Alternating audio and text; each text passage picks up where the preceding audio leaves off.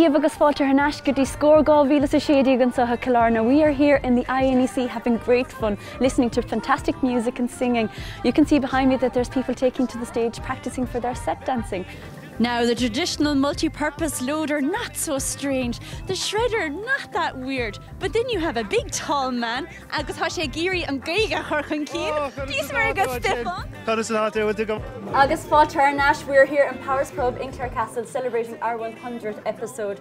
And we have lots of really exciting music, dance and show and crack happening here for the night.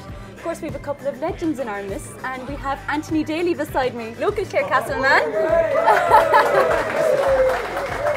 Hey Sheila, that's great. It's great to let me in for a night. Yeah, I know. I obviously live back to West now, so oh, that's true. yeah, more music back there as well. Actually, yeah. As we can hear from the music that's yeah, surrounding fabulous now, brilliant. Now Great you to have see strong the likes of links. PJ and these lads, Chris Roney, and unreal.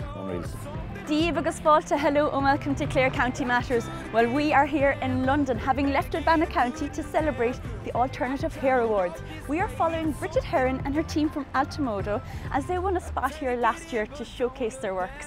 Now, later on in the show you can see the preparations, but first up we're celebrating October as Reuse Month. We head to Dheargáin and visit the Wasted Junkie. Agus fáilte ar náis. Well, next up we're going to be talking a whole load of rubbish. Well, not really. We're going to talk about upcycling and recycling. I have two beautiful ladies here who are going to talk to me about Wasted Junkie here in Dheargáin. Now, Natasha and Frances. Frances, how are you? Not too bad, no thanks. And Natasha, you are the lady behind all the social media here. This is how I found you. There's some amazing stuff here. We're here in the Royal Albert Hall. I'm speaking to Tony. Tony, what an amazing show you're putting on. Tell me a little bit about it. Well, it started actually 34 years ago.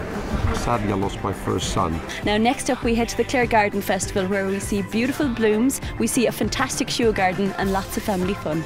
Maybe thinking a little bit more about their own physical health. Thank you. Thanks. Well, Hamid Condulchis could be St. Vincent de Paul-ish. It's that time of year, September, and people are heading back to school. And we find out how the St. Vincent de Paul helped them out. We're here and we're talking about blacksmiths, so what better way to celebrate blacksmiths than to talk to one? And we're talking to a man from Athlone who's hard at work. What are you up to here? I'm making a pair of tongs. Now we're going to leave the beautiful Sensory Room here in Shannon Airport and we're going to take a break. Well, it's early April and we're back in Killarney. This time it's for Scór Síle gá bhílas a séideag. Now the GA have handed out their Club All-Ireland medals on St. Patrick's Day, and also the Scór na Nóg here in January got their medals too. But this time it's the turn of the seniors. So it's game over, ball burst, Hame. I'm heading home to my bed after a fantastic time here at Oireachtas na Gaeilge gá bhílas a cuaigdeag. I have met fantastic characters, listened to the most amazing music, and I am very, very happy to be thinking that the Irish language is safe as the méidin dínan sa timpeall a Lord Gaeilge and Tamar Fad is going to uncrack us. I hope you enjoyed the show as much as I did. Címe sé bhríst.